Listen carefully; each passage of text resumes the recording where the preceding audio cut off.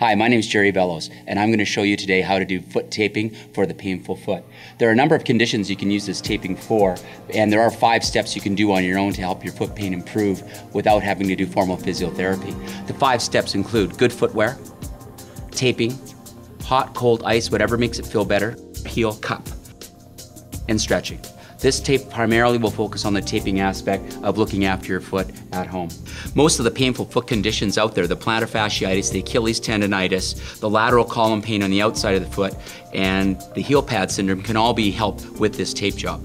The type of taping that we're going to use is the Coverall Stretch, which is a hypoallergenic tape base to protect the skin, and the Brown Leukotape P, which is a high adhesive tape designed to support structures while they're injured to allow them time to heal.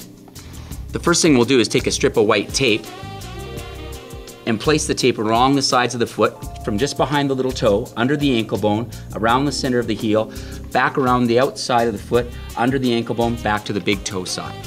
That strip, it has a little backing on it. If you keep that backing, you can use that as a template to measure off how long your strips need to be when you tape it. Tack the tape on lightly so that if you do need to move the tape, you can. It's difficult to see the other side of the foot, so by doing so, you'll get the tape fairly close without too many wrinkles. Wrinkles don't matter that much because the tape is very soft and it will flatten out as soon as you step on it.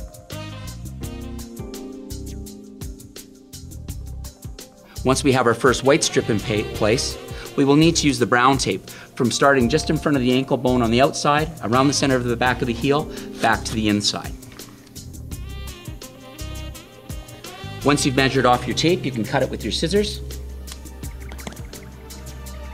And this strip does not need to be very tight. He is just an anchor to protect the skin and hold this tape in place while we're protecting the heel. Most foot pain for the plantar fascia and heel, the pain is on the inside part of the arch and heel. So we want to start our strip on the outside part, tack it on, bring it around to the inside, cut it with your scissors, and give it a nice firm snug up, which usually feels quite good to the foot to have this support and compression on the structure. We're going to overlap by a little bit, moving towards the back of the heel. We're still going to come through, cut it with our scissors, and give it another little snug back up towards the top of that strip. Our third strip, because we have a little opening left here from the tape and the curve of the heel, we're just going to put one on a diagonal, tacking it on the outside again, bringing it over the spot that needs to be covered, using our scissors to cut it once more and cover up the heel. And there is our heel cup. This cupping effect supports the injured structure, allowing it to be less painful and give it a chance to start healing once the inflammation is decreased. The second part we want to do is protect the foot from the arch all the way back to the heel, and we use a longer strip, and I roll off about 8 to 10 inches of brown, tack it on the ball of the foot on the big toe, and line it up along the inside of the arch, around the center of the back of the heel, and I'll bring it right back around the outside. We don't put this strip on too tight because we are covering the arch, and the arch needs to have support, but not too much. Once we cut it with our scissors, we're going to come right back to the ball of the big toe, and this looks like a teardrop or a loop, starting and finishing at the same spot at the big toe.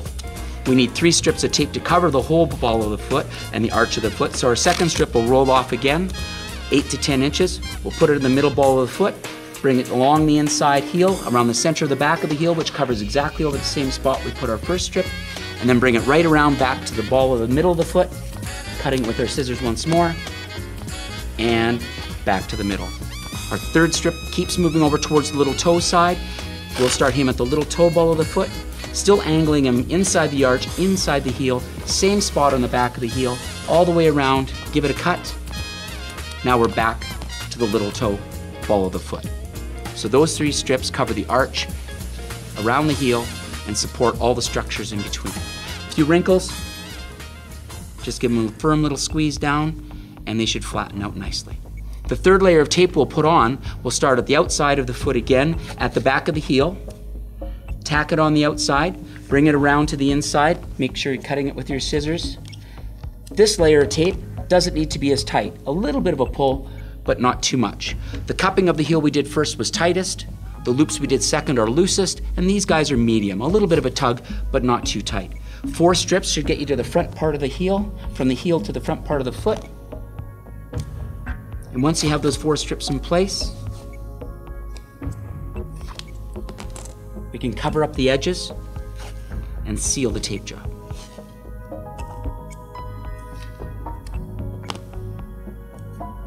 The last strip around the top edge, You do want to make sure that you are just above the edge of the tape that we've already placed on. By doing so, you'll actually seal the tape in and not allow water to get in it when you shower and have the ends roll up in your stockings. Some people who tend to sweat a lot will put an extra strip of brown tape along the ball of the foot. This extra strip of brown tape is really just designed to kind of coat the ball of the foot and stop the tape from letting go so easily. You have to be careful when you have your taping on, because usually your symptoms will decrease about 40 to 60% just by using the tape. You have to make sure not to increase your activity too much. By increasing activity too much, your foot still will be painful. Modification of your activity is essential to make this better. Cycling or swimming is a much better choice than walking, running, using elliptical trainer, Stairmaster, those types of activities. If you are swimming, you'll just have to tape more frequently. And that's the basic foot taping. There are a couple of minor adjustments you can make for different problems. If you have an Achilles tendonitis pain, which is just above the heel on the Achilles tendon, you may need a little extra white tape to protect the skin of the Achilles tendon. And we'll just put him above the tape that's already covered the back of the heel. Usually 2 strips of brown, 1 to 2 inches in length, starting on the outside and overlapping by about a half, with not too much pull, will allow the Achilles tendon to be protected as well.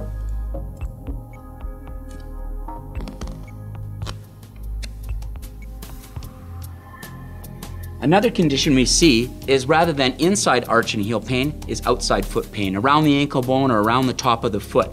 The rule for taping your foot always has been, pull the tape the direction where you have pain. If you have inside foot pain, we're going to start on the outside of our foot and pull the tape to the inside. If we have outside foot pain, conversely, we'll start on the inside part of the foot and pull to the outside.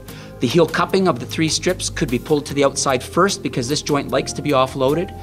And then the last set could come back to the inside to balance out the effect of the outside of the inside of the foot.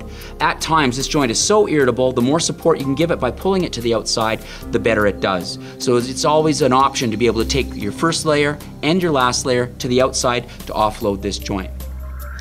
Typically, the taping will take an hour or 2 to stretch out and actually feel quite comfortable, and most times it is. For the small group that it isn't, there are some symptoms you have to watch out for. If there's any pinching, grabbing, burning, pain, pulling, your foot doesn't like it, the tape must come off. If you have to take it off that day or that night, make sure that you're very careful, peeling the edges very gently and the bottom of the foot very gently, and the tape will come off like a little reverse moccasin.